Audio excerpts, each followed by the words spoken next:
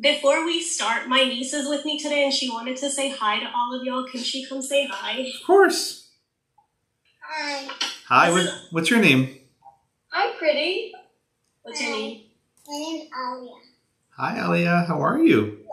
Good. You're going to come to law school with me, right? Wait, what's her last name? Where's she on the roll today? Where's she put in? Is she on call today? No, she's going to be drawing, but she did just want to come say hi to all of y'all because she was excited about coming to class with me. Oh, that's very sweet. Well, welcome. Are you ready to learn? Yeah, we're ready. Okay, good. Thank you. Okay, the attendance is running. Just tell her to sign and turn her right clicker, okay? It's funny, when we actually have class in person, I often, people bring their kids to class, and one year I was doing the class in the First Amendment where we do the cursing. We have lots of F-bombs dropping in class, and this, I'll spare you.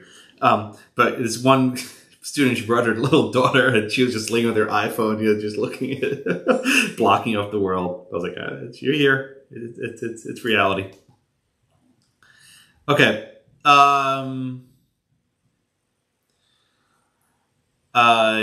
Today's our last class. Well, it's our last scheduled class. Our actual last class is tomorrow. I'm going to do a makeup. So same link, same everything else. Tomorrow at 10:30, everything exactly the same.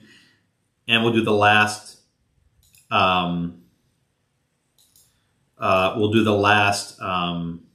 Topic, which is the gay marriage cases. I scheduled a review session. It was on the 6th or the 7th. I can't remember what I said. It's on my calendar. On the 6th. So it's on Sunday the 6th at noon. Same link.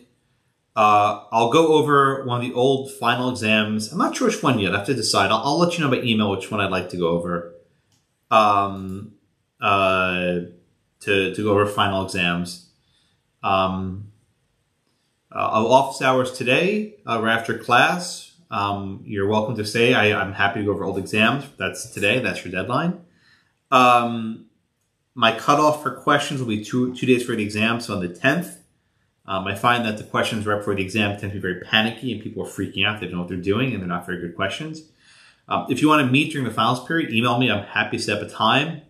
Zoom makes it a lot easier. It used to really suck trying to meet with people in person during the exam period because there's always odd times they want to meet.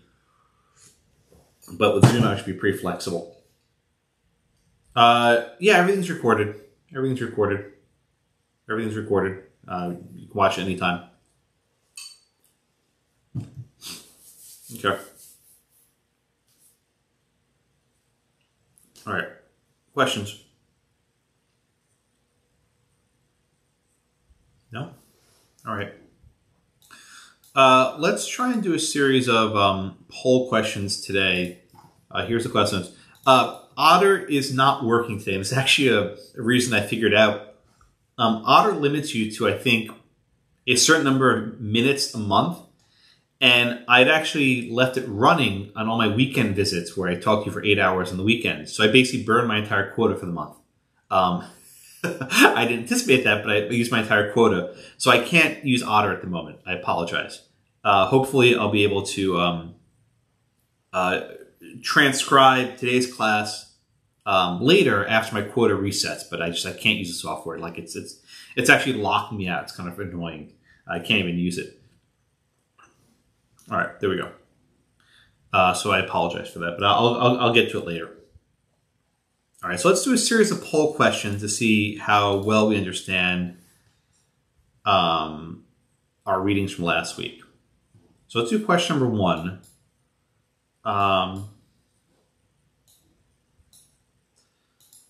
Okay, so here's question number 1. Under Roe v. Wade, the standard in Roe, what... Oh, I'm sorry, that should be a short answer. Scratch that. Sorry. Under Roe v. Wade, what restrictions on abortion can the state impose during the first trimester, during the first 3 months? Okay.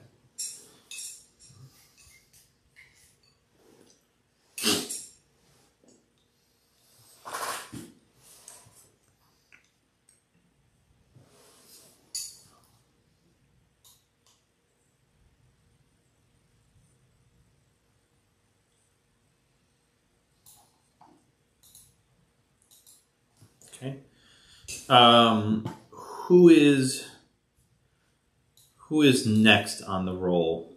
That would be me. Good morning, Professor. Good morning. How are you? Okay, I'll call you in about 10 seconds, okay? Okay. We're not quite there yet, but we're almost there.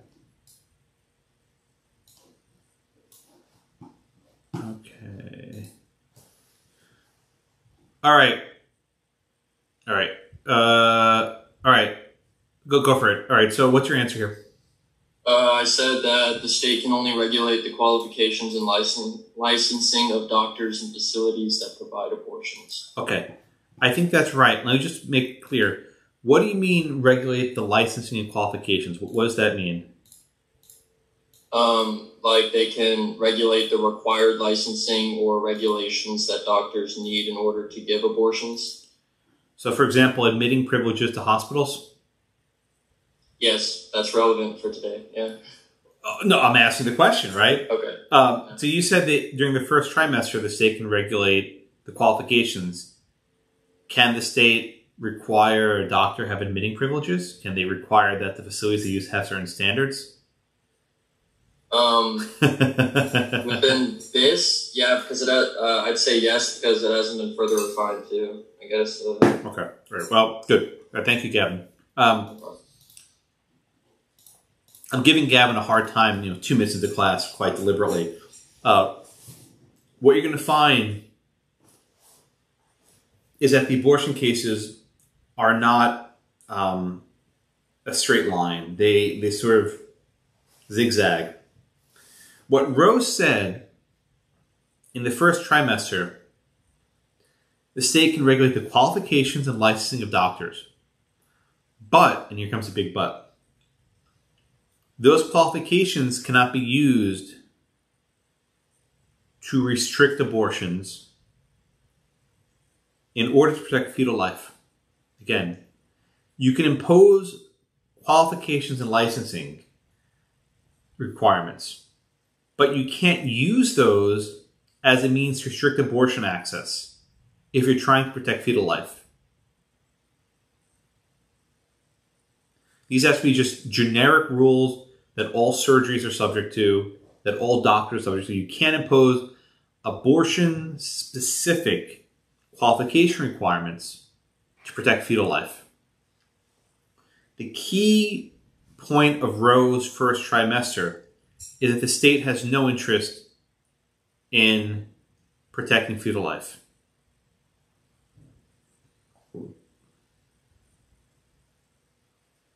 Okay? Right? They cannot they cannot impose some sort of abortion restriction to try to limit abortion, right? It has to be a generic health requirement. The upshot is that during the first trimester under Roe, the state has no power to restrict abortion. I mean, there's almost no circumstance under Roe you can do it in the first trimester. All right, questions on that one? All right, let's try question number 2. Predictably, the second trimester. What sort of restrictions can the state impose during the second trimester under Roe?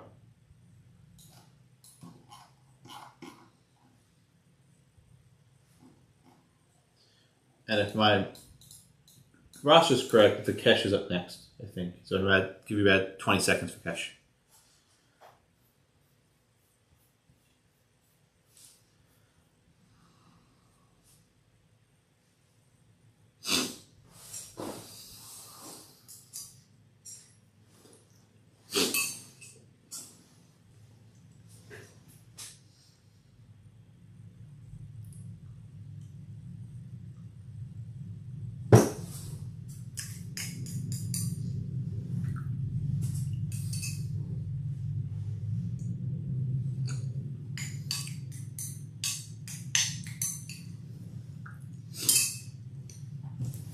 Okay.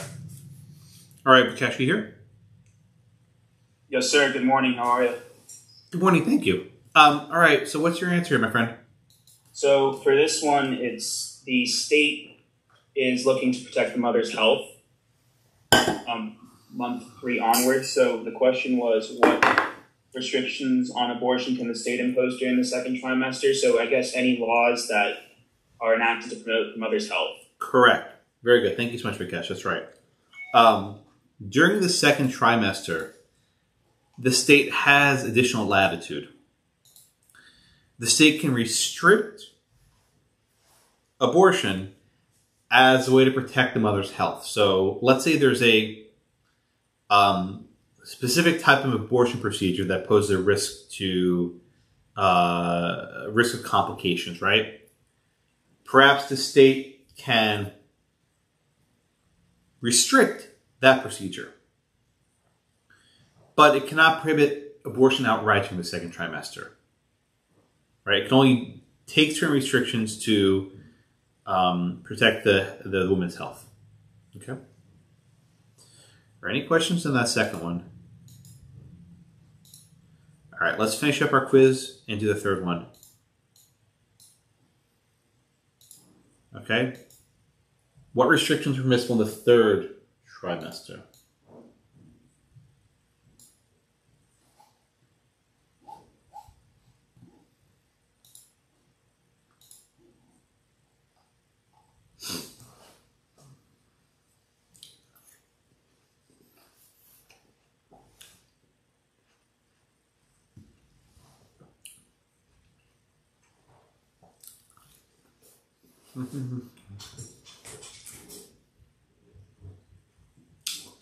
There's going to be Bryce, about 20 seconds.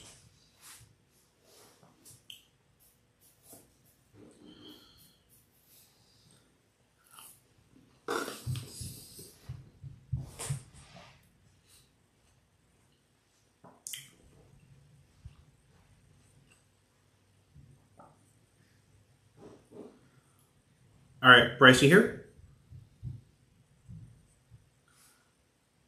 No, Bryce? Clay, you here? No, Clay? Matt, you here? Good morning, Professor. I'm here. Thank you. Okay. All right, Matt, what's your answer here? So on this one, I said, third trimester, you pass the point of viability. Okay. Let me just pause right there. What do you mean you pass the point of viability? Just spell that out for us, please. Sure. So the point of viability is where the line in the sand that the Supreme Court has drawn to where the state has the most power to make regulations banning abortion. No, what does viability mean? You gave me a correct answer. Just what? Sorry. It's where the greatest instance or greatest chance of fetal life is. Fetal life where? What does viability mean? Just people might know what that word means. What does viability mean? That it's likely that the child will live or could live if it's carried to.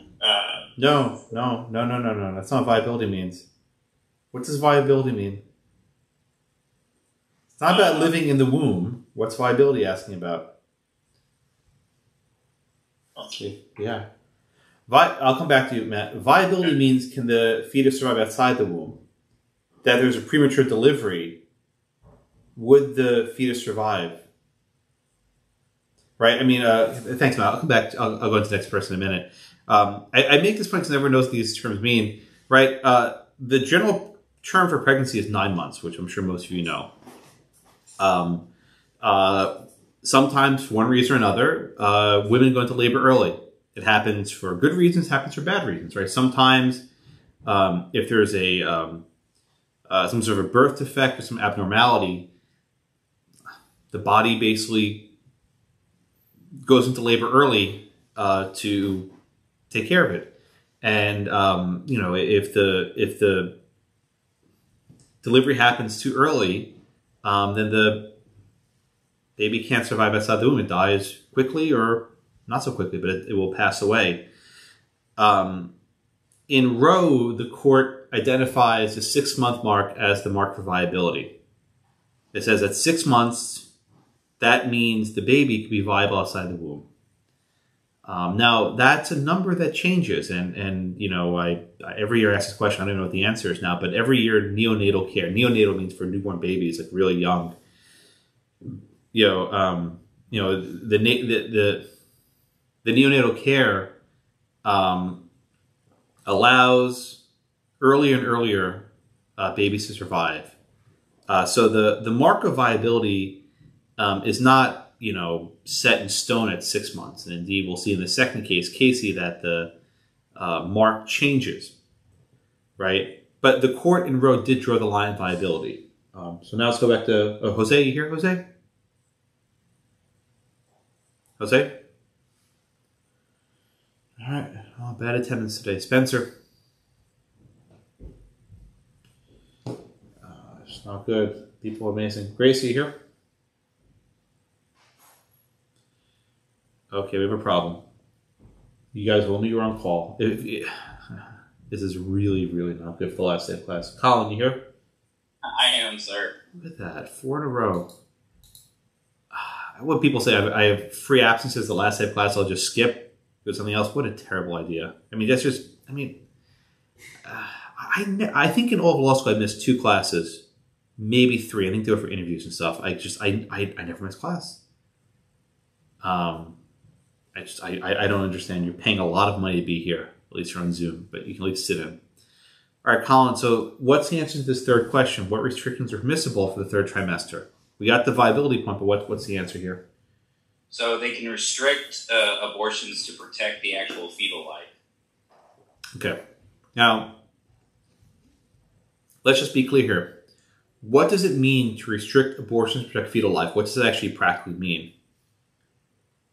You are going to restrict everything that has come before in the 2 trimesters, so the doctors, the safety procedures. You're going to enact policies that are going to promote the health and safety of that fetus. And what might that entail to protect the safety of the fetus? What might that actually entail?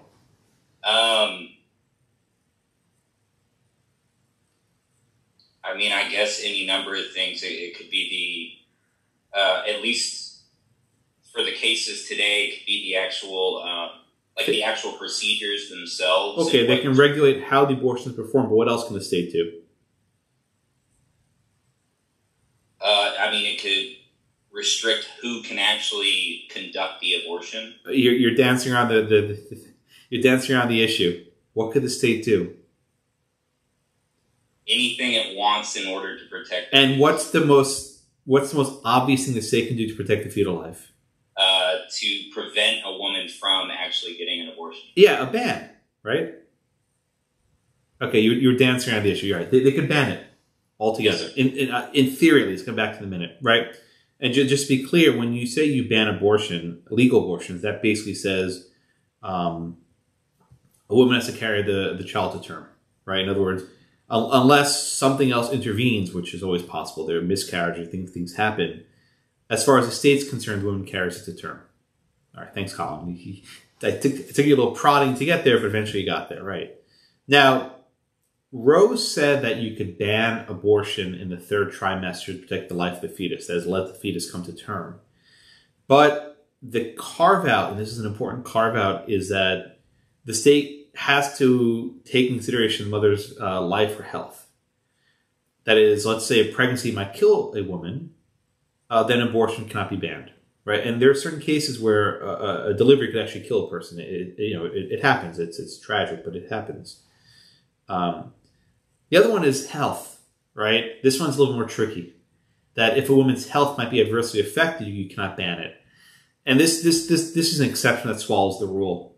People have hypertension, preeclampsia, gestational diabetes, or their entire host of ailments that are usually attendant to pregnancy.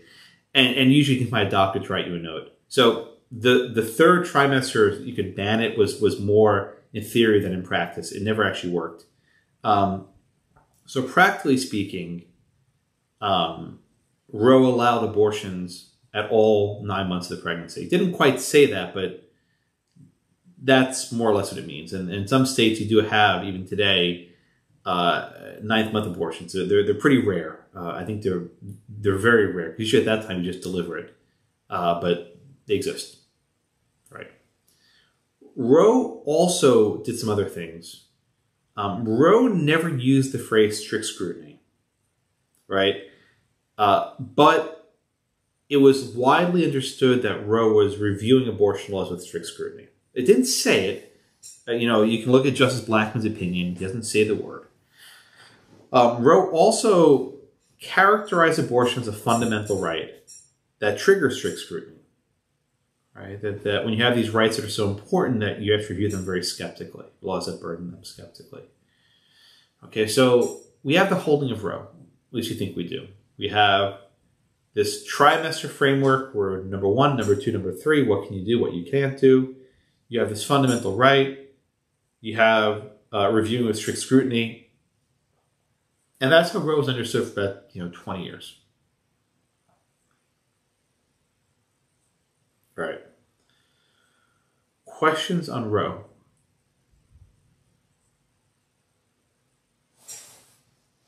Questions on Roe? All right. Good review. Thank you all. All right. Let's move on to today's material.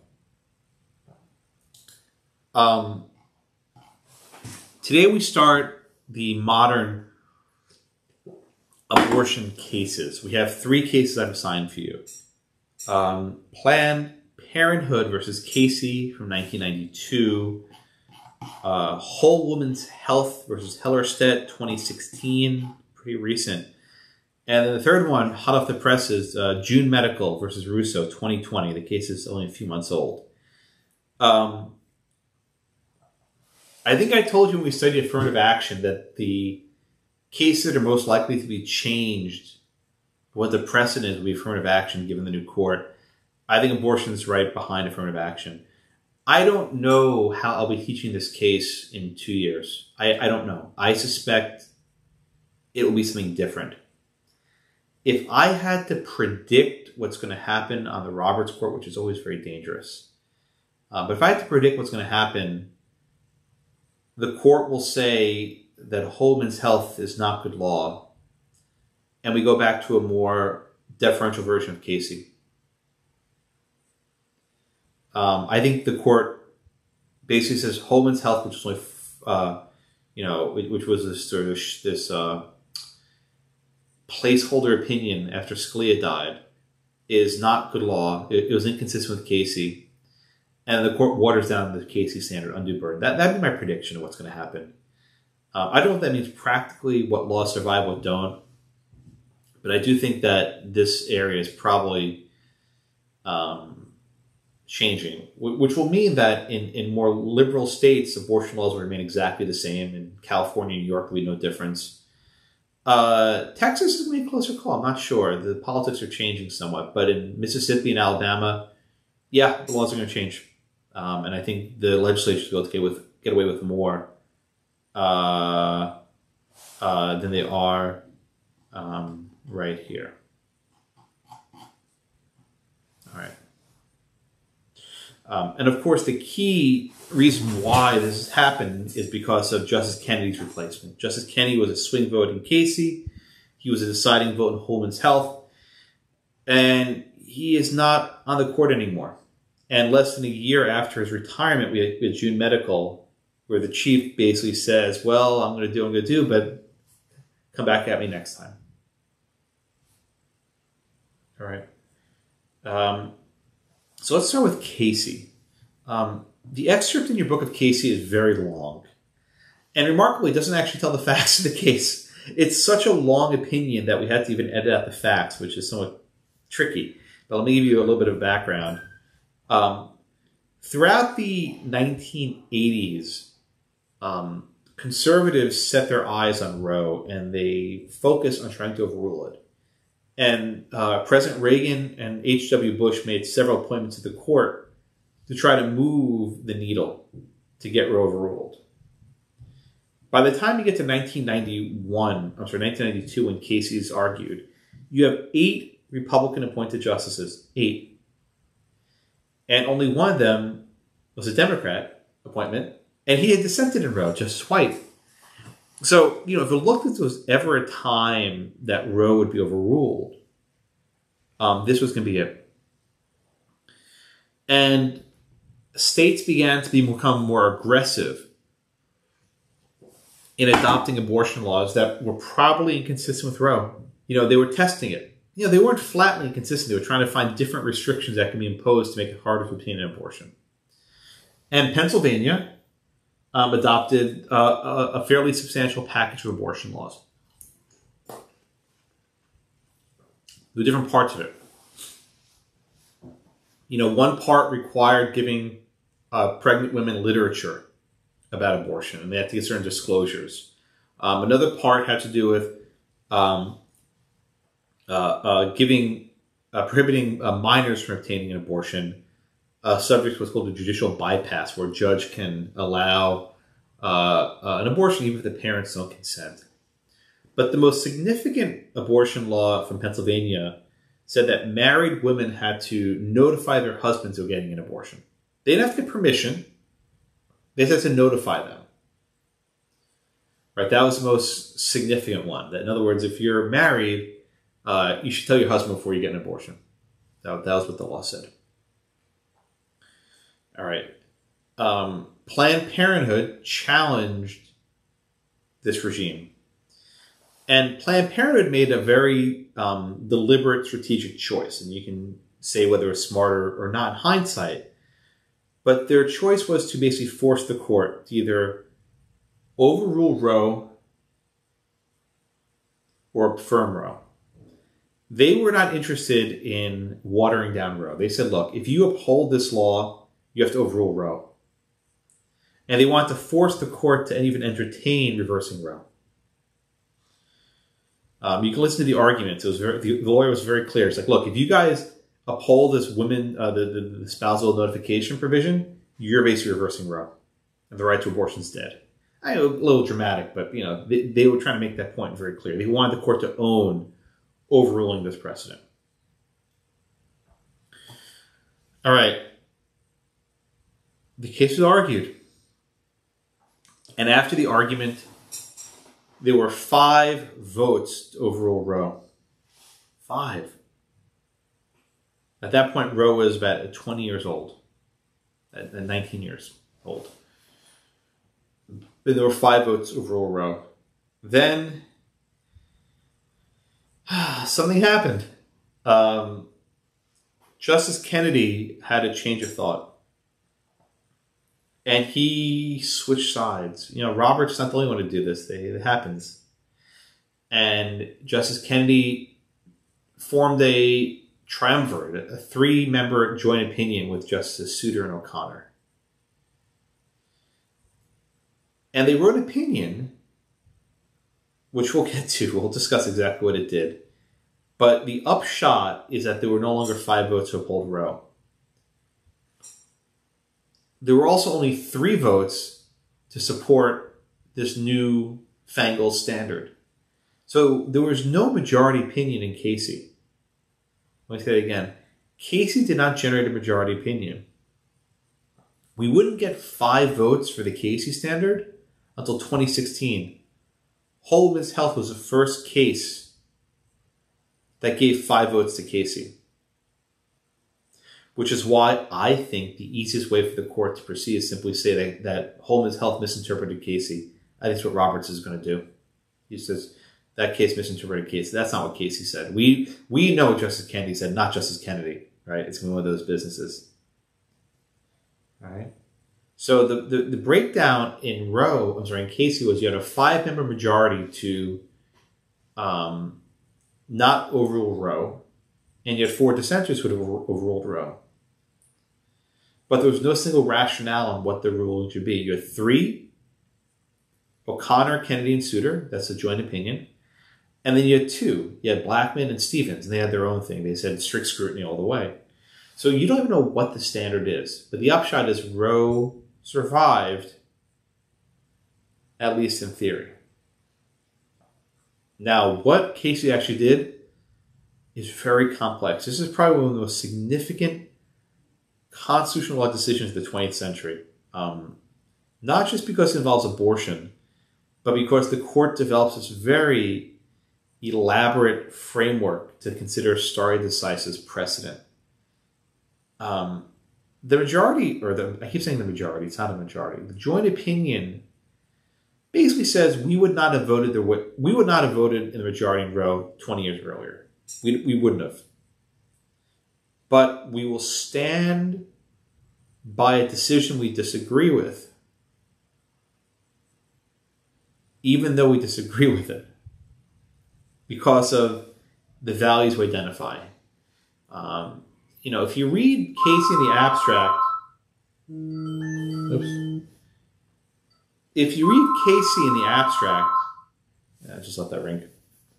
If you read Casey in the abstract, it seems like there's a very good framework to decide when precedent should be followed. But the court doesn't really follow those factors either, right? It's not this sort of framework that's applied to any consistency. So it's a good opinion to study, but it's very hard to fit into ConLaw more broadly. The court overrules precedents all the time, and they don't always consider all these factors. So there you have it. All right, who's next? Oh, Ashley here? Hi, yes, I'm here. Thanks, Ashley. Glad you're here. I have 53 people here. How many? Let me see the iClicker. How many absences do we have? 13 people absent, all of whom, look at this. Who's absent? Last name R, last name S, last name S, last name T. Okay. Most people absent have last names R, S, and T. I wonder. All right, but you're here, Ashley. Thank you. S. I think I'm stupid. I know people strategically use their absences at the alphabetical order. I'm aware. I know this works. You're here, Ashley. I'm not venting. You're on the screen. I'm not venting at you. All right. So, Ashley, the court says that we are reaffirming Roe. And they say this over and over and over. They 100 times. We are reaffirming Roe. And this is like their expression. What does it mean to reaffirm the essential holding of Roe? We reaffirm the essential holding of Roe. Can you just tell me what exactly that means? I think they were just reaffirming the fact that Roe is precedent that allows women to get abortions, and the 4 ways they left Roe kind of show they didn't actually uphold the structure of Roe at all.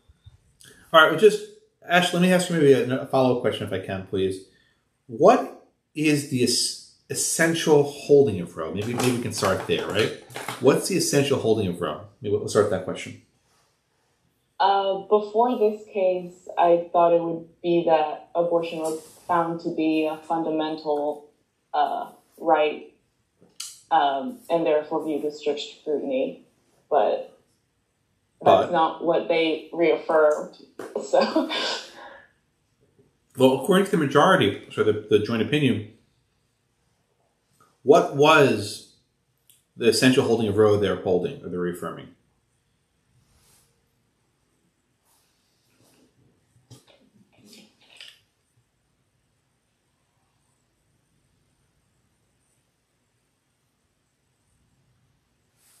I guess just that women can get an abortion to a certain degree. Yeah, and I see you're struggling. It's okay. Yeah. Lauren, you here?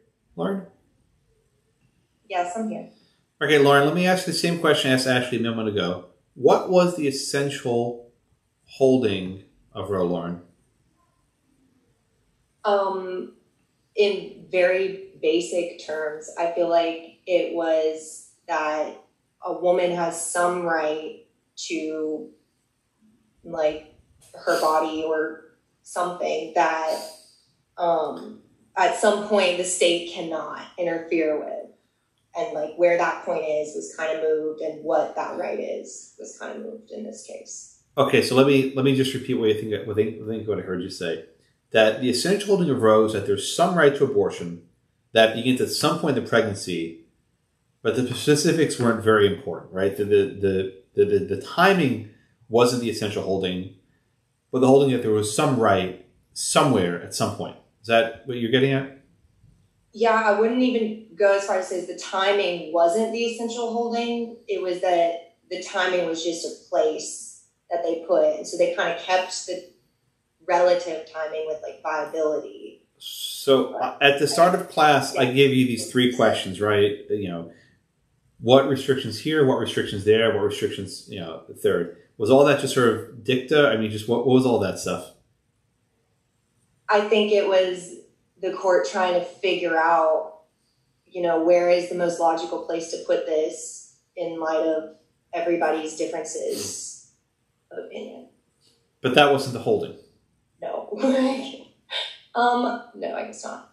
It was that they have some right. Yeah. I guess so. What I said originally and what you repeated. Okay, very good. Thank you, Lauren. I appreciate it. Thank you. Very, very good. All right.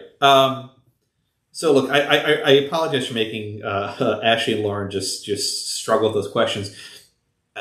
I think we can all be candid and agree that what the court and the joint opinion did in Casey was to, how do I put this, reimagine the Roe decision, right? They sort of like, you know, it's like when you read a story as a kid and then you read the same story again as an adult and you see it completely differently, right? Or if you watch a movie, like, you know, if you watch like an old episode of The Simpsons or Family Guy and like you watch it and you're like, oh, I missed those jokes, right? You know, they looked at Roe in a different light. And they stripped apart what I think was the most significant portion of Roe, which is why I made such a big fuss. What are the 3 trimester frameworks, right? The 1, 2, 3. That apparently was not necessary. The framework, this rigid framework as they call it, was not necessary. Is it dicta? I don't know, whatever you want to call it. Let's say it's not necessary. Now you might ask yourself, how can 3 justices overrule how can 3 justices overrule a 7-member majority? Can that be done? Can a 3-member plurality overrule a 5 or 7-member majority? The answer is absolutely not. But that's basically what was happening here. You know, if any of you had written a legal writing memo where you had a given precedent and you said, oh, that wasn't really the holding. Here's the real holding of the case, right? You get an F, right? If someone gave you Roe and you were asked to write a memo discussing what the holding of Roe is, and this is what you wrote, you get an F. But when you're Justice Kennedy, you can do whatever you want because you're the kingmaker, or you were the kingmaker. All right. The next thing that stands out to me about the Casey decision, and again, I don't like beating up on Justice Kennedy, but the last week of class, it's just, you know, I used to be up on Holmes, not beating up on Kennedy. It's hard to read. It just has this sort of this, you know, if I knew you took a philosophy class in college, this sounds like this philosophy paper, just the mystery of, at the heart of liberty is the right to define one's own concept of existence, of meaning, of the universe, and the mystery of human life. What the hell does that mean? I don't know. They're just words on paper. These matters involving those intimate and personal choices a person may make in a lifetime, choices central to personal dignity and autonomy, are central to the liberty protected by the 14th Amendment. It reads like a C philosophy paper from like freshman, you know, year. Beliefs about these matters could not define the attributes of personhood where they formed the compulsion of the state. These considerations begin our analysis of the woman's interest in terminating pregnancy but cannot end it. I mean this sincerely. I don't know what he's trying to say. They're just words. And he's just sort of articulating some philosophy that has nothing to do with the case. But this is what we have. If any of you did the reading for tomorrow for Bergefell, you've seen this. With Lawrence, you've seen this. I don't know what he's saying. But Roe at least had the virtue of simplicity. They discussed, you know, right of privacy, which, you know, I get. I understand what that means. But here, it's defining liberty in this sort of very philosophical sense. Now, Randy actually likes this part. He's very big on this word liberty. Okay, that's fine. Cassidy, that's enough. Justice Kennedy, by the way, was a teetotaler. He never drank at all. He never did any drugs. I think his brother had actually died of an overdose, or had one of his siblings had a very huge substance abuse problem. So he was very much opposed to drugs. And you saw this in Gonzalez v. Raich. In fact, I think one of the reasons why Kennedy changed his opinion from Lopez and Morrison to Raich was because if he had a family member who had a substance abuse problem. So there you go. Yes, Tori, go ahead. I'm sorry, I don't know if I missed it, but did you say what the essential holding in Roe was? I don't know. I think Lauren did a decent job. I think what Lauren said is probably in the ballpark, is that the 14th Amendment protects some right of abortion, and that's it, right? Beyond that, we don't really know what it is. But that was the essential holding. There's some right to abortion, and the court can sort of define the contours of that along the way. Okay, thank you. Yeah. Moses asked, isn't all ConLaw philosophy? There's a lot of philosophy premised in American constitutional law. I just don't know what philosophy Kennedy's using. I just don't know what he's saying, right? If you want to talk about Madison and the Enlightenment and these thinkers that influence our Constitution, I think that's fair game. If you want to talk about some of the abolitionist thinkers like Lysander Spooner and Frederick Douglass, I think it's fair game. But Kennedy is not citing anything that influenced our constitutions. It's sort of just abstract principles of who knows what. I don't know. Again, I'm sorry. I get really hard on Justice Kennedy, but I'm grateful he's not in the court anymore. There are no more opinions if he's left to teach. We're done. I'm already removing his case from the syllabus. It's actually this great winnowing. When the benefits of being a professor, we can do that. All right. The next element, though, I think is flatly inconsistent with Roe.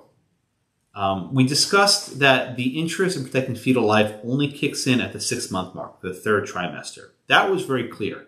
That was the holding of Roe. That wasn't dicta, that was holding. Right? But what Casey's plurality said, by the way, plurality, it's a funny word, plurality. I think we defined in the book. If we don't know it, we should. Plurality is a Supreme Court opinion that's not joined by 5 members. Right? When there's no single opinion that has 5 votes, we call it a plurality. I don't know why, right? It's a weird word, but that's what we use. But the Casey plurality says that the state now has an interest in protecting fetal life throughout all 9 months. All 9 months. Right? That's significant. I think that is... If you had to ask me what was Roe's essential holding, I say that was it, that the state's interest in protecting fetal life kicks in at viability at 6 months. That was the holding. But what the Casey opinion says, or the Casey joint opinion, is that this fetal life interest kicks in at all 9 months, which is very significant. Which is why today, under Casey, the state can impose restrictions on first trimester abortions. That was not allowed under Roe. You couldn't. Under Roe, the first trimester was basically open. You couldn't do anything. So now, first trimester restrictions can exist.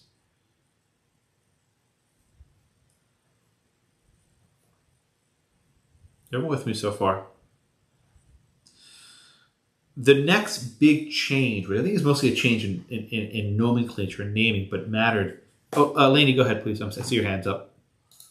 Sorry, I know this case is confusing. So the central holding in Roe was a woman's right to abort before viability, but Casey upheld Roe and yet said the state has an interest in protecting the fetus all 9 months. Correct. Thanks.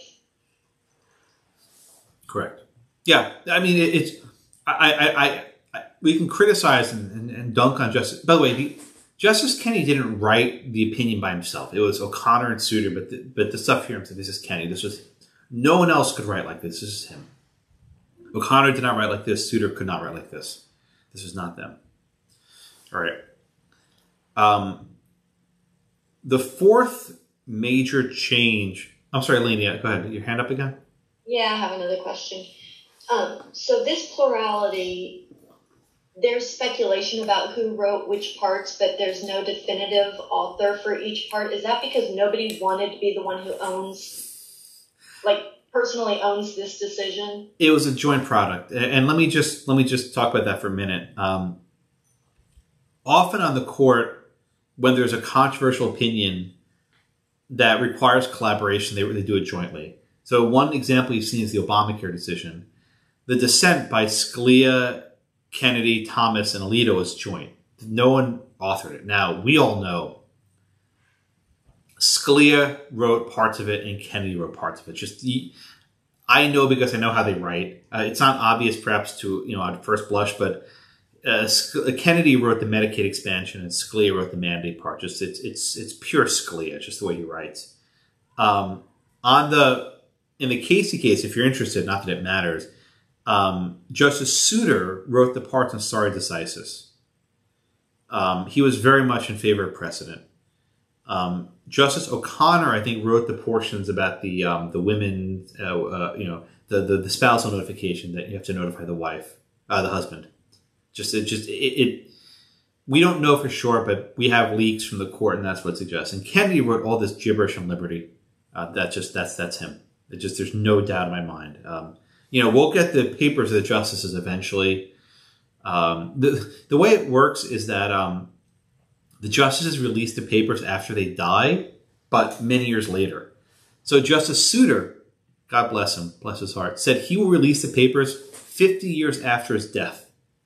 He's in his 70s in very good health. We may not see them for another 75 years from now. No one will care anymore about him, which is completely irrelevant, which is why he's doing it. We don't know about RBG's papers. Those are coming out soon. We don't know when. But she was on the court for Casey. We don't know about Justice Kennedy's papers. Probably we will not see these papers for a long time. So we don't know for sure. But there are books written about this. People talk to the justices. There are leaks. Yeah, when I'm 120 years old, I'll go check out Justice Souter's papers at this library in New Hampshire. Someone at the Library of Congress told me that the people in New Hampshire have no idea what they're doing, that they're not ready for this huge block of papers from Souter, so it's going to be a disaster. Souter's from New Hampshire. That's his home. Anyway, but I'll be there. I'll be 120 years old. I'll be ready. I hope you're all there with me. We go have a field trip. A class of 2022 Zoom class reunion. We go up there on Zoom and we all look at the library together. I don't know. Alrighty. Questions? All right. The next part of Casey that's significant is the scrutiny.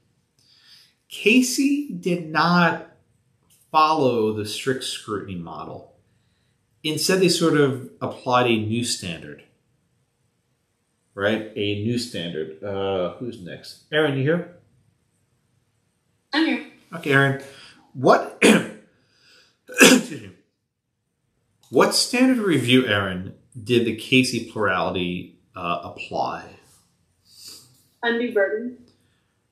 What is undue burden? What does the standard mean? Basically saying that if the law of the state implements has an undue burden, basically if it makes the access to abortion harder. Okay, well, what do you mean make it harder? Just give me a little bit more, a little bit more insight there. What does it mean make it harder?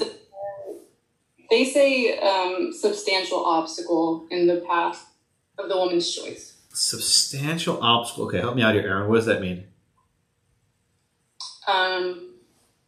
I guess in the instance of this case, having to ask the husband for their consent and their opinion is a substantial obstacle. Because it's not giving the woman the right to freely choose on her own. Okay. All right. All right. Thanks, Aaron. All right. The court, I keep saying the court, the plurality adopts what could only be called this new standard. Generally, restrictions that are reviewed with strict scrutiny fail, right? It's hard to beat strict scrutiny. I think we all understand that point. And generally, when you have a rational basis standard, the government wins because you defer. So someone might ask, Josh, isn't this just like an intermediate scrutiny for abortion? I'd love to say yes, but I think this is more severe than intermediate scrutiny, right? If like rational basis is here and strict scrutiny is here, undue burden is very close to strict scrutiny. It's not much different. It's unclear even what the difference is at all. So we ask, does a restriction on abortion impose a substantial obstacle, an undue burden on a woman's ability to obtain an abortion? Now, the law upheld a waiting period, right? That after you go to an abortion clinic, you have to wait 24 hours before you get the procedure done. Does a 24-hour delay impose an undue burden? Well, it's a burden, but it's not undue, right? So it allows some delays in getting the abortion. But the spousal notification, the court says, went too far. Because it, how did it put, placed the husband's dominion over the wife. I think that, I'm paraphrasing I think that was O'Connor, just the way she writes, I think it was O'Connor, right? That was it. The man cannot be given dominion over his wife, like as if it was a parent over a child. And this burden, the court says, was still too great. But what we're doing here is basically weighing how significant of a burden there is. All right. Now, that was Aaron. James, you here? James? Yes, sir.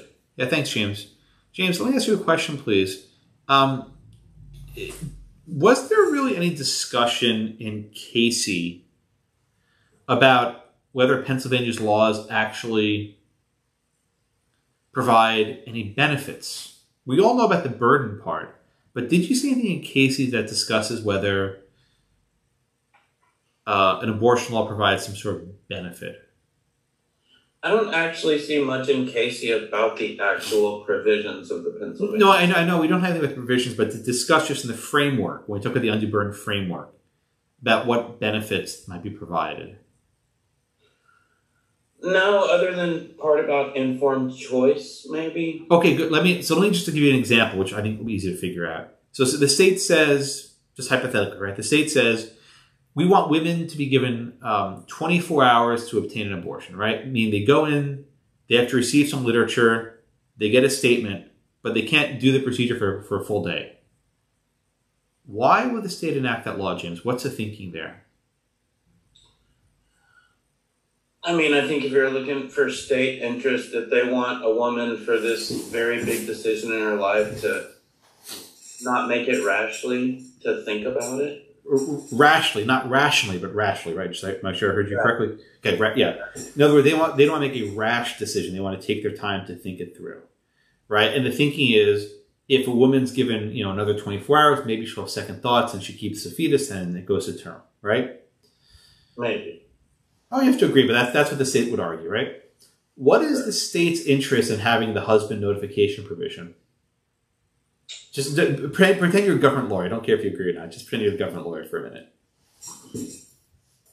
That this is an important family decision, and that quite possibly, depending on what you think the rights are of that fetus, that the husband in a marriage maybe has some rights as well. All right, so at least the state can credibly argue that there's some reason why this law was enacted. There's some benefit, right? Probably. Okay. You don't have to agree, just that the state could argue it. The reason why I'm making this fuss is Whole Woman's Health would come back, almost 30 years later and discuss the benefit component. Now, I've read Casey many times. Casey doesn't, thank you, James. Casey doesn't discuss benefits, right? But I think you can argue that a law that has no benefits is all burden. In other words, if you have a law that doesn't actually give any benefits, when you sort of balance the benefits and the burdens, If there's no benefit, it's all burden. So even if the burden is not very substantial, it becomes undue because there's no actual benefit being provided. I think that's the best way of reconciling Casey with Whole Woman's Health. I don't think they have to do that, but the best way to reconcile is to say that when you weigh the costs and the benefits, if there are no actual benefits, even a slight cost seems greater in magnitude. Right? In other words, why is the state making the doctors go through these hoops if there's no actual benefit for it?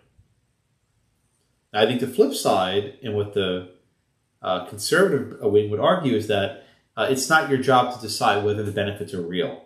If the state asserts a benefit, that's enough. And this is why James is like, maybe that's what they were thinking, right? Under the undue burden standard, the court doesn't say whether you defer to the state's interest. It focused almost exclusively on the undue burden standard. All this is a long way of saying that Casey did not resolve everything. That Casey was designed to resolve the case before it. And it left the court sort of to redefine, if you will. I mean, look at it this way. I think Casey redefined Roe, and I think Whole Woman's Health redefined Casey. Right? I think each subsequent abortion decision sort of redefines what came before it, which is why I think it's going to be actually pretty easy for the court to just say, no, that's not what we meant. We misinterpreted it. Go back to start. All right. Questions so far on Casey? Well, I promise we'll get to the other cases, but they're much easier. Questions on Casey so far?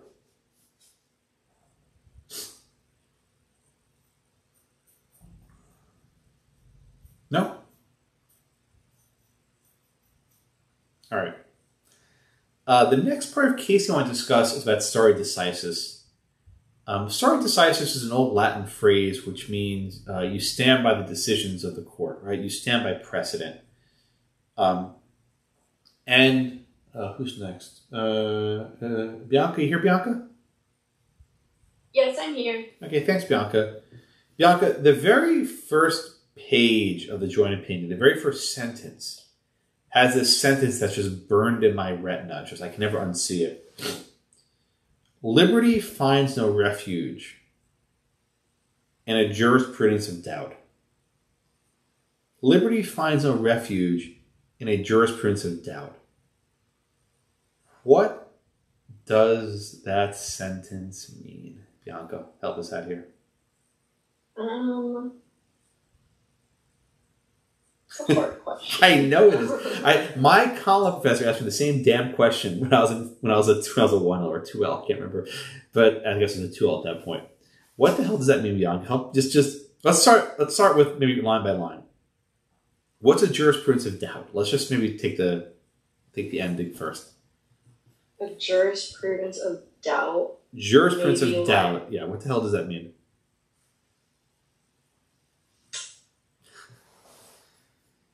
It kind of makes you think of like the way that the court would scrutinize, like the standard of like, is it strict scrutiny or is it the way they would?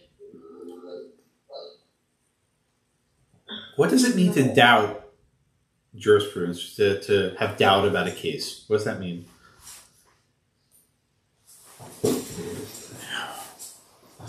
To have doubt about like the outcome of the case? No, to have doubt about a precedent itself. A jurisprudence of doubt. What does it mean when you have doubt about cases? That you don't agree with it. And what happens if you don't agree with the case? You could try to, I guess, overturn it or decide. Right. So in a jurisprudence of doubt, cases are getting overruled, right? Mm-hmm. Why is that problematic? If precedents are in doubt, if they're in question. Because, where is it? I know in this case they talked about like weakening the. Where is it?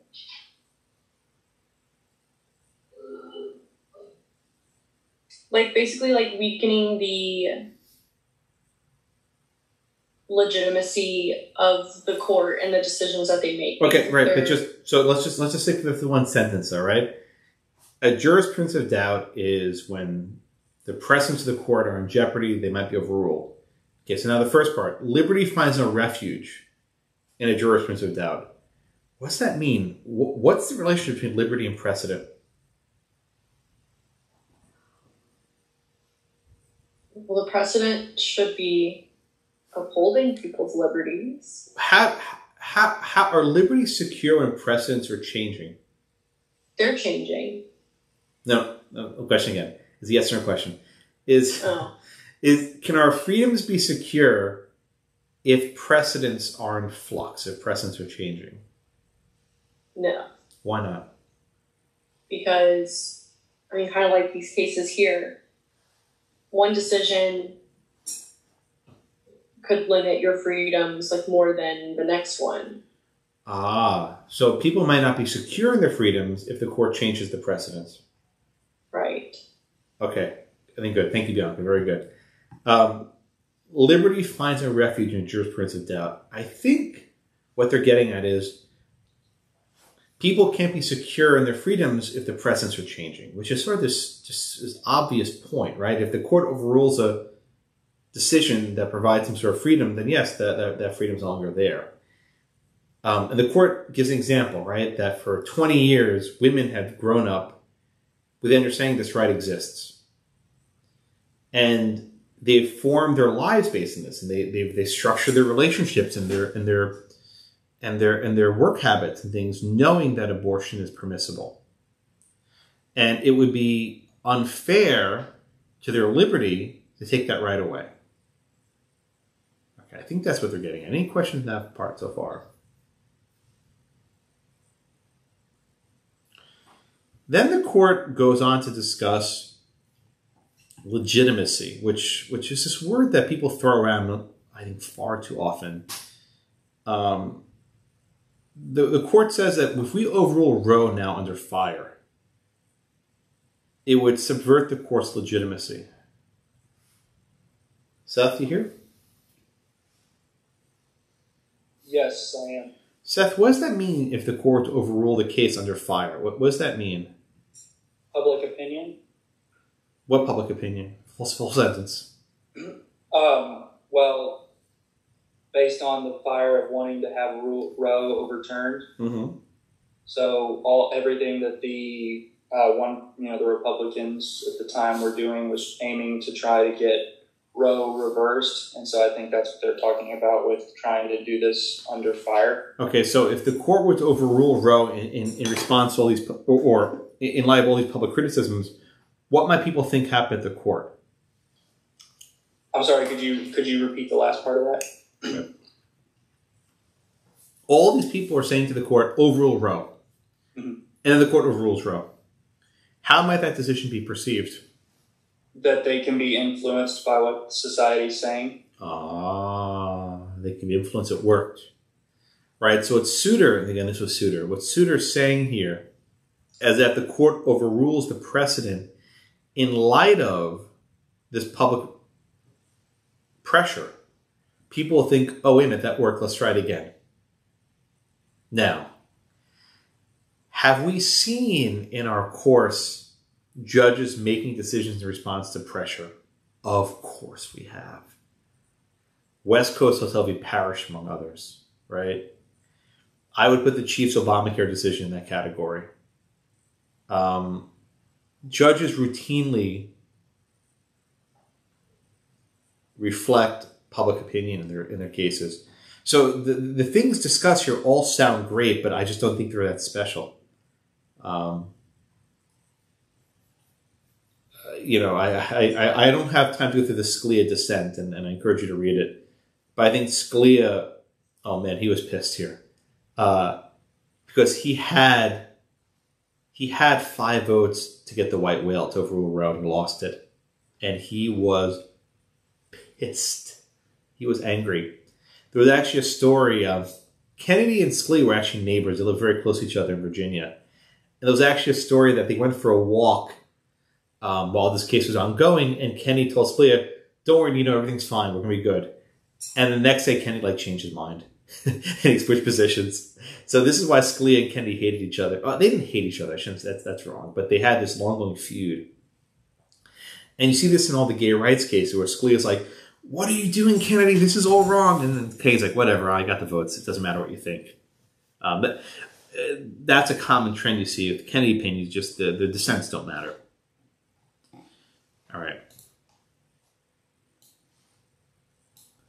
All right. So question that the majority. Question with I keep saying the majority, the plurality. It basically was a majority, but it wasn't really. Okay, so we get to the dissents. We have Chief Justice Rehnquist, who says, this is not reaffirming Roe, right? This is not about reaffirming Roe. And Scalia says this is not stare decisis, you've rewritten Roe. The dissenters would apply a rational basis standard to abortion, treat it as a non-fundamental right, and all 5 laws would be upheld.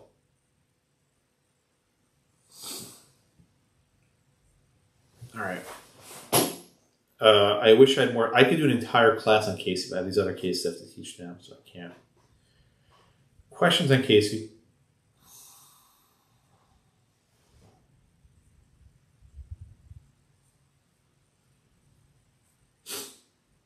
No? Alrighty. Smiha, you here? Yes, I'm here. How's the coloring going? It's going well. Can we see the artwork or no? She erased it already. Was it a marker? No, she had, I gave her a little whiteboard, and so she was drawing on there. Yeah, I got my kid a whiteboard, but the marker's not old enough yet, so I gave her chalk, which seems like a good idea to start drawing chalk on the walls. Anyway, it's things you learn. Okay. All right, you want to give me the facts, please, in Whole Woman's Healthy Hellerstedt? Yes. So in 2013, Texas passed to... Give me just a second. Hold on. Sorry, okay. There's a bunch of things going on. It's okay. I know how this works. It's all right. So in 2013, Texas had 2 controversial restrictions, and it said that doctors who provided abortions, they had to have privileges at a hospital within 30 miles. What does that mean, privileges? Just so we understand what that means?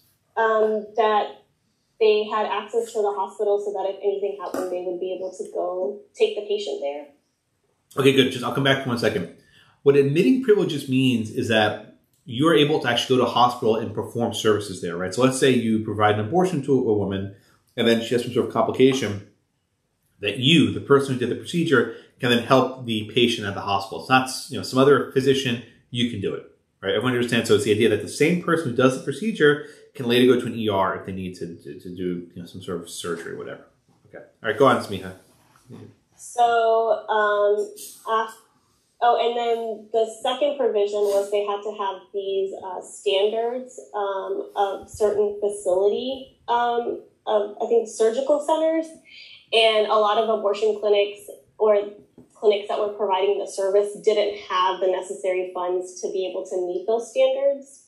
Good. And then because of that, a lot of abortion clinics within Texas had to shut down because they couldn't meet those standards. Good. Thank you, Smiha. So on the second point, they're called ambulatory surgical standards. Ambulatory surgical centers. What does that mean?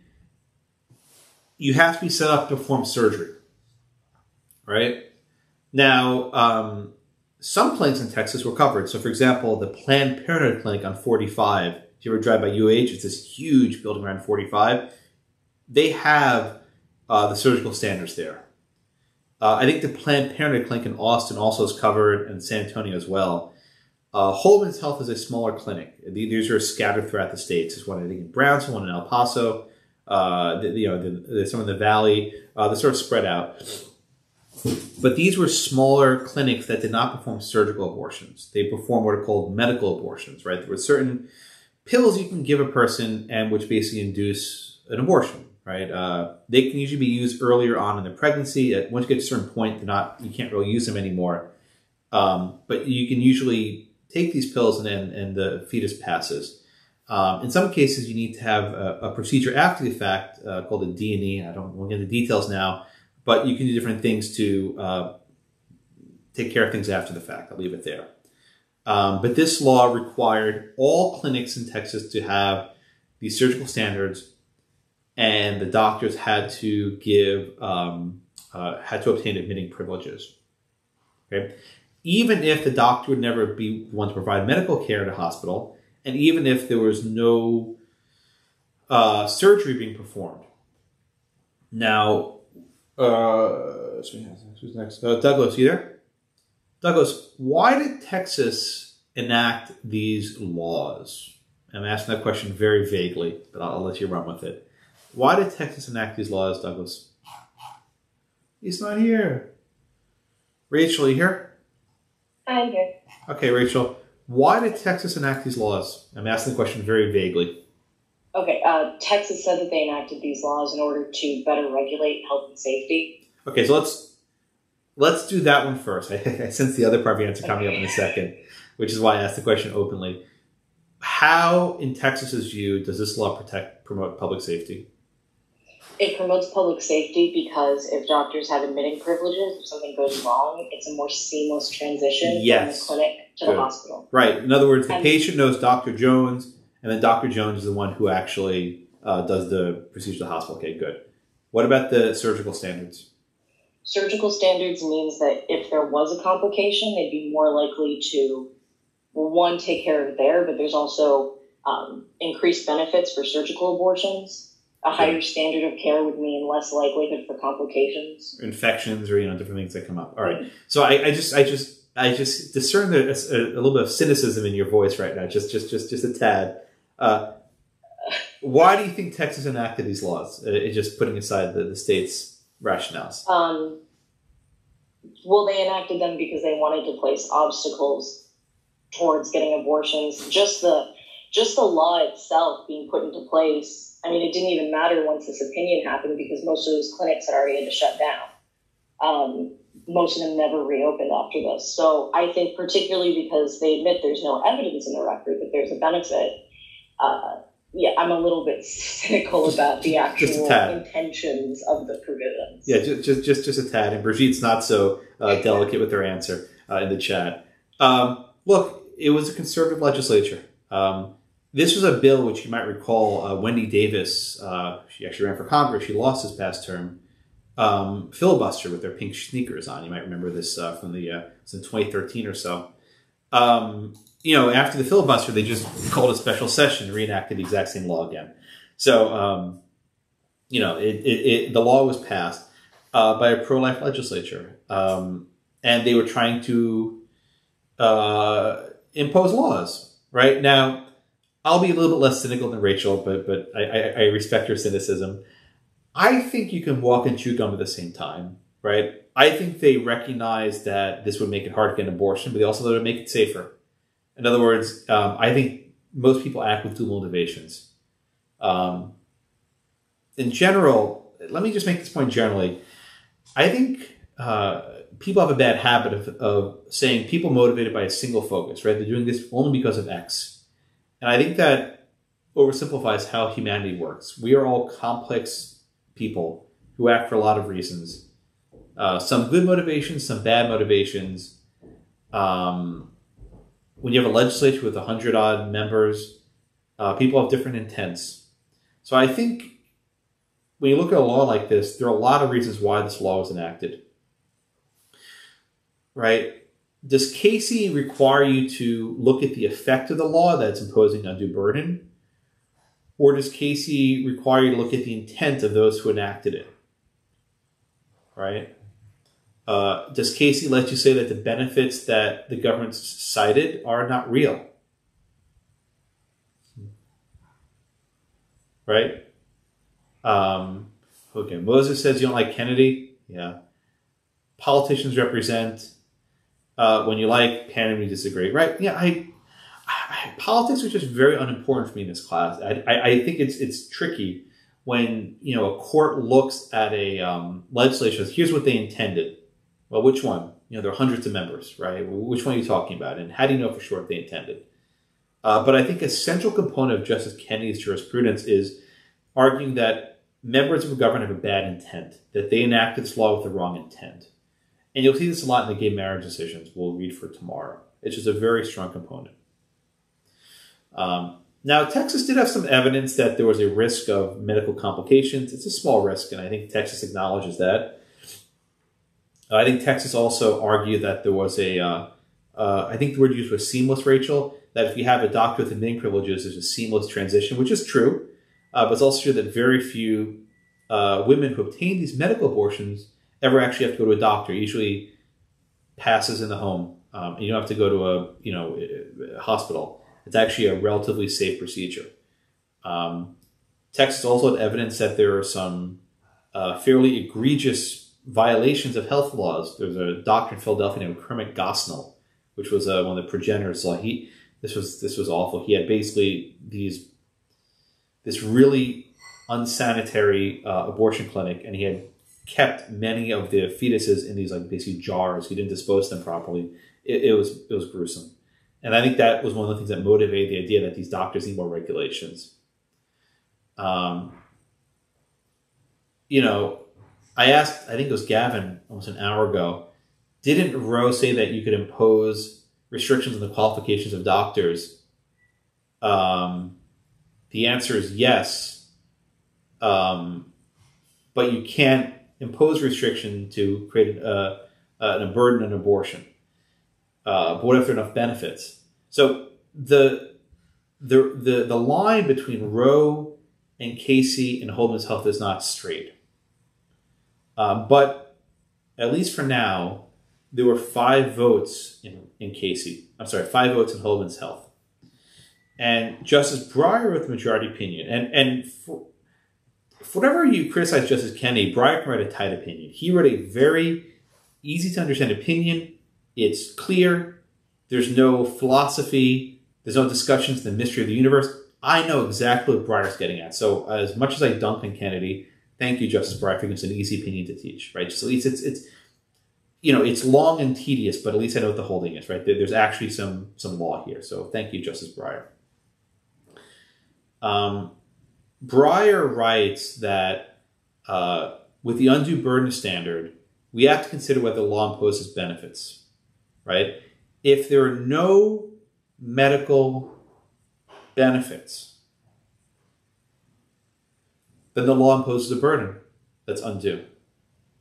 I'll say that again. If the law has no medical benefits, then the burden is undue, right? In other words, why is a state burdening abortion if there really is no benefits there, right? If this is a law that doesn't help women at all, why the restriction? This isn't about helping the fetus. It's about helping the mother, they said. And if it's not helping the mother, why have the rule at all? Okay. That is, I think, a reading of Casey. Maybe not the best reading, but it's a reading of Casey. Okay. But the dissenters come back and say, Texas has come forward with evidence to show that there are benefits. Maybe they're not huge, maybe they're small, maybe they're rare, but there's some benefits. Justice Breyer, though, says these benefits are not enough, right? There's no evidence that these sorts of things happen on a regular basis. They're very rare. We don't think that these benefits are enough to justify so substantial a burden to shut down clinics in all these cities. Right? In other words, even though the state came forward with some purported benefits, which Rachel was quite cynical of, they're not enough. Right? Now, going back to the Casey case, and I forgot who I asked this a few minutes ago. I think it was James, actually. Did the court scrutinize the legitimacy of the purported benefits? And again, it's not in your case book, and James made that point. He was exactly correct. But the short answer is not really. Did they really discuss, what the benefit is of giving women 24 hours to think about an abortion? Not really. They said, well, the state thinks it promotes fetal life. That's good enough for us. So I think the upshot is Justice Breyer closed a loophole in the Casey plurality. And Justice Kennedy joined that opinion. So I think that's a good enough indication of where Casey was. But without question, Casey was sort of here, and then you went a little bit further with the Holman's Health Standard. Okay. Questions on Justice Breyer's majority opinion in Holman's Health?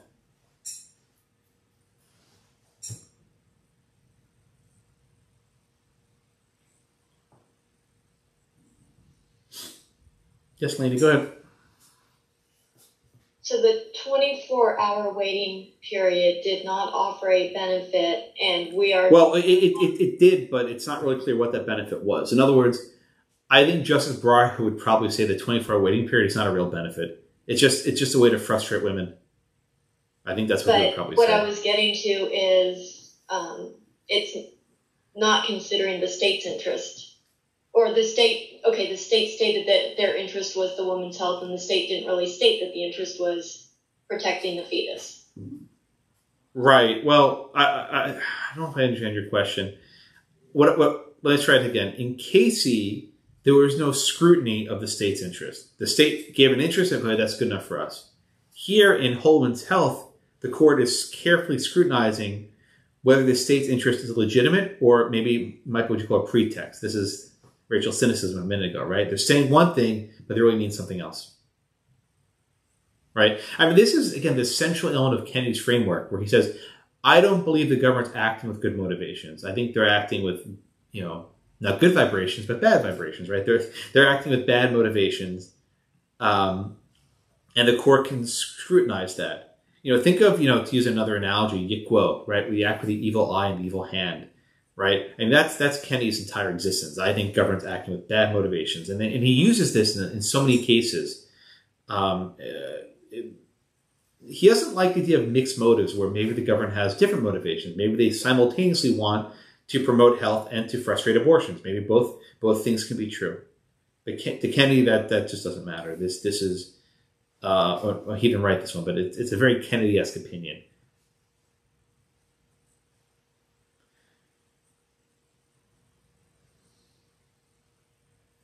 By the way, this was Holman's Health was decided the same week as Fisher 2. So the same week that Justice Kennedy voted to uphold the affirmative action program, he voted here this way, which was this reversal of two other Kennedy opinions. So this was a very weird week for Kennedy. We basically reversed himself in two cases. It's a that was a bizarre week. I remember it well.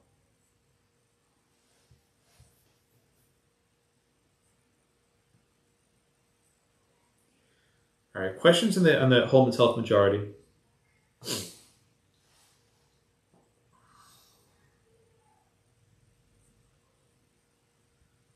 No? Professor, I have a question. Yeah, go ahead, James.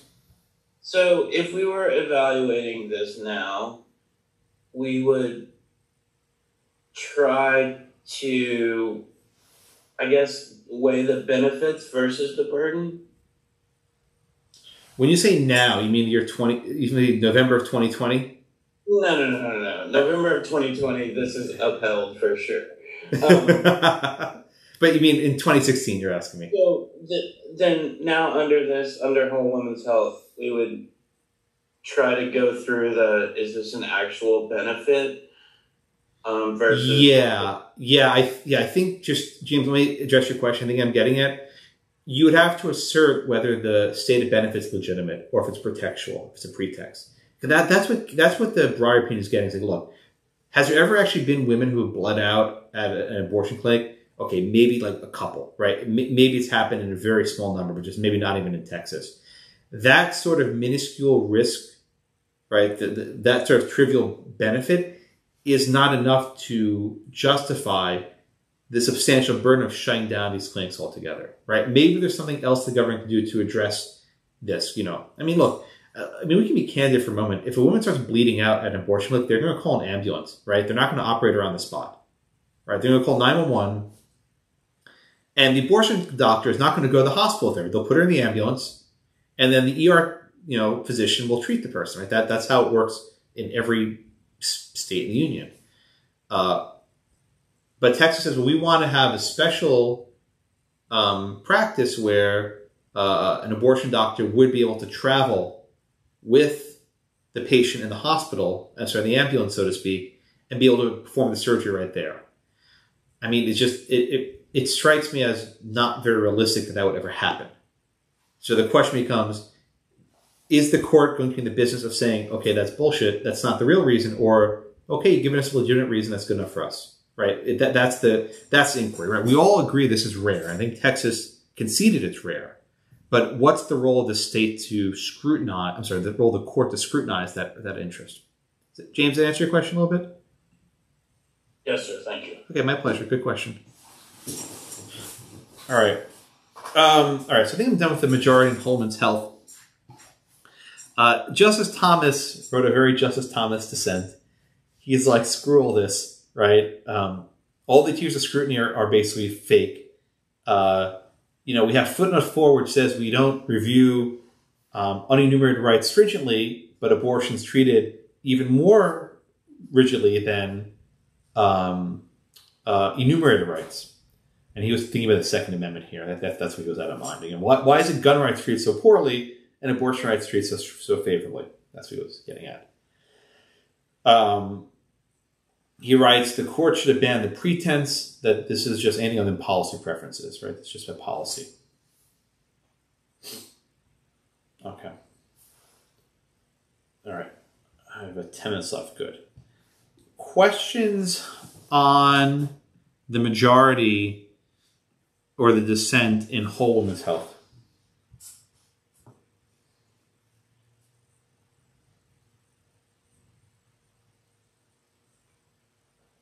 No?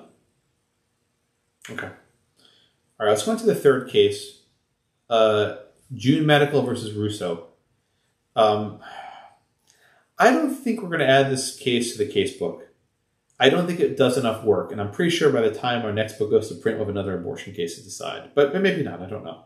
But this is sort of like an intermediary case. I know that doesn't make much sense to you because you don't really care about ConLaw after the semester, but it makes a big deal to me because this is a transition case, right? We went from Justice Kennedy, the majority in Casey and in Holman's Health.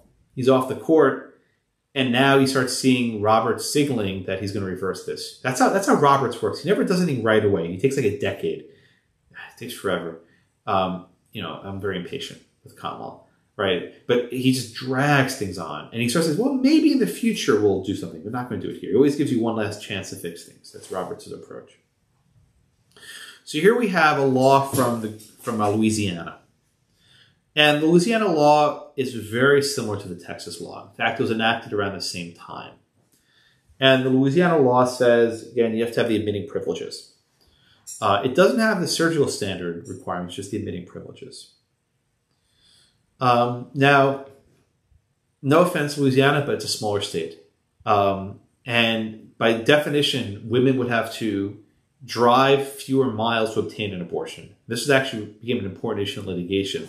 There are some places in Texas, if you're down the valley or at West Texas, where you might have to drive 8 or 10 hours to get to a clinic. Although the valley is a trickier spot because you're basically right near Mexico. If you're in West Texas, you go to New Mexico, and actually it's actually quicker to go there than to go to Austin. By the way, but my point is, within the state, you have to drive quite far. In Louisiana, the smaller clinics were shut down, but there were still fewer miles that women would have to drive to get an abortion. But the law in all other regards was basically the same. Just the differences were not very significant. This case goes to the court. 4 votes to uphold the law in its entirety. To declare the entire law unconstitutional. You have Breyer again, Ginsburg, Sotomayor, Kagan. Huh? And Breyer was like, look, this follows naturally from Holman's Health. Right? It's almost the exact same law. You look at the benefits and the burdens. There's no meaningful benefit to this law. Therefore, we can't uphold it under the Holman's Health standard. All right.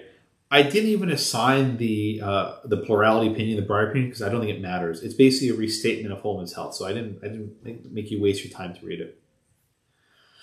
I did ask you to read the Roberts opinion, which is just like, a fascinating study into this guy's psychology. Just I don't think I'll ever understand Roberts fully, but this is a very good window into his soul, just of how he approaches the world. He was a dissenter in Holman's Health. He dissented. No one asked the court to overrule Holman's Health in this case. And Roberts is like, we're not going to rule this case. Don't even ask us to do it. Next case they will. Next case they'll ask to overrule Holman's Health. And also they'll probably ask to overrule Fisher as well. And it's going to come down the pike somewhere soon. Okay. Roberts acknowledges that the Louisiana law is nearly identical to the Texas law from Holman's Health. Very, very similar. And Roberts says, stare decisis tells us to treat like cases alike. So only under the doctrine of stare decisis, Louisiana law is unconstitutional. And then Roberts tries to give a theory of stare decisis. Not like, liberty finds a refuge in jurisprudence of doubt. It's much more sober, much more serious. It explains why courts stand by precedents. You notice he doesn't cite Casey. He does not cite Casey. You think the most important decision of the last 100 years in stare decisis he'd cited, Roberts doesn't even mention it. This is like when Roberts doesn't mention Morrison v. Olson and seal of law. It doesn't matter. He doesn't want to distract from what he's trying to do here. But then, after saying he's going to stand by Holman's Health, he says, but by the way, it's wrong. Right? He says, Casey did not focus on the benefits of an abortion law. Okay? Casey did not ask to weigh the benefits and the burdens.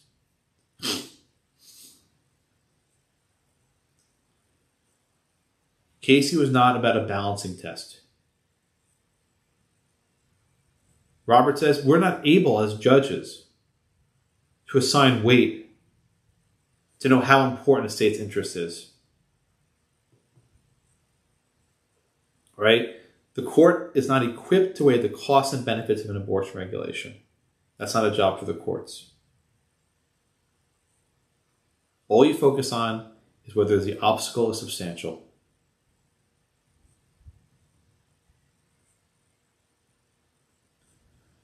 That, my friends, is the future. And that was before Justice Ginsburg passed away.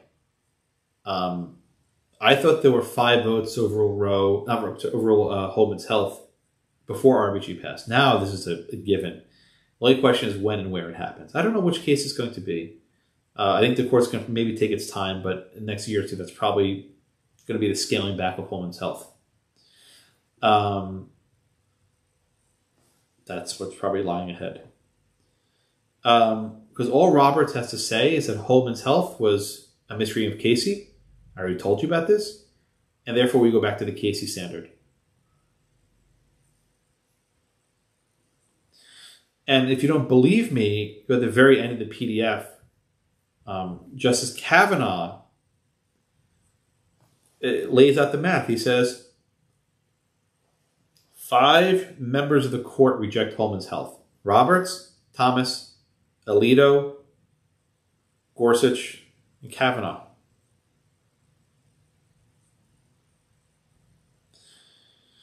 So arguably, Holman's Health has already been overruled. This is what Kavanaugh's trying to push, and some of the lower courts have actually agreed. In fact, at least 2 circuits I'm aware of basically said Holman's Health has already been overruled. So in the 6th Circuit, I think the 8th Circuit, if memory serves, the lower courts have said that Holman's Health has already been overruled. And we're back to Casey. So this is an area where things are very much in change, in flux. All right. Questions on June Medical?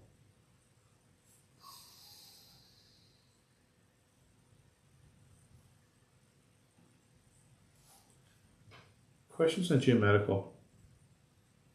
Yes, Simia, go ahead. I have a quick question about what you just said, just related to all of the cases and Kavanaugh's opinion. So Kavanaugh's saying that whole women's health is going to be overturned, and then we're going to go back. No. He said it already is overturned. Okay, already is overturned. That's what he's saying. If it's overturned, we would go to the Casey standard. But isn't the Casey standard still similar to what the whole women's health is? Because that one still talks about the undue burden standard. Or yes. Like, it's only undue burden, but not the benefits of the restriction. In other words, in Holman's Health, Justice Breyer said you have to weigh the benefits against the burdens. What Kavanaugh and Roberts are getting at is, no. There's no balancing. We don't care whether the law actually provides any meaningful benefits. Right? All we ask is, does this impose an undue burden? So maybe making a woman drive 8 hours for an abortion would be an undue burden, right? But that question has nothing to do with whether there's actually a risk of surgery complications that you need these standards, right? Because let's say that there's two clinics in Austin, right? One clinic is Planned Parenthood, has all the surgery stuff. The other one is Holman's Health. They don't have these things. Is making a woman drive 15 minutes to this side of Austin an undue burden? No. So that means you can close one and leave the other one open, right? So the upshot is the state can impose restrictions so long as they don't impose an undue burden, but it doesn't matter if the restriction itself gives a benefit, right? Because in a lot of these cities, there are multiple clinics, right? In Austin or San Antonio, Houston, the small clinics would shut down, but the bigger ones can stay open. And I guess I think the clinics would argue that, there's going to be longer waits and, there'll be the more demand for their doctors, but that price still wouldn't be enough. That makes sense? Right. I mean, that's the upshot. In Holman's Health, I think people might agree, I don't know everyone, but driving 8 hours is probably a bit of a burden. Maybe not, right? But you at least focus on whether the burden's there. With Breyer, the distance of driving doesn't even matter. All that matters is there actually any health benefits? If the answer is no, we don't consider how long you're having to drive. That's just irrelevant because there's no benefits. The burden is basically satisfied automatically. Yeah, Tori, go ahead.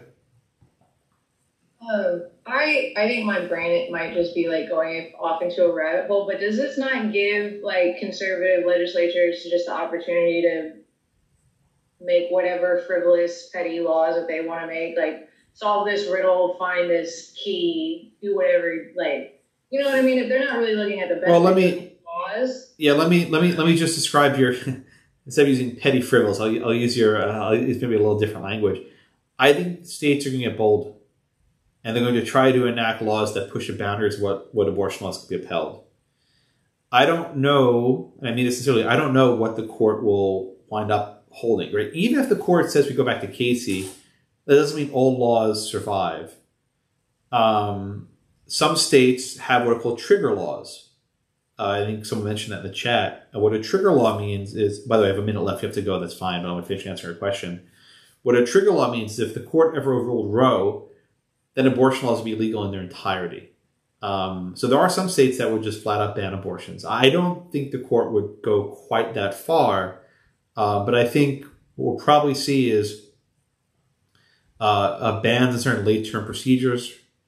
We'll probably see pushing up the line of when the state bans it, 25 weeks, 24 weeks, 23 weeks, when is it allowed?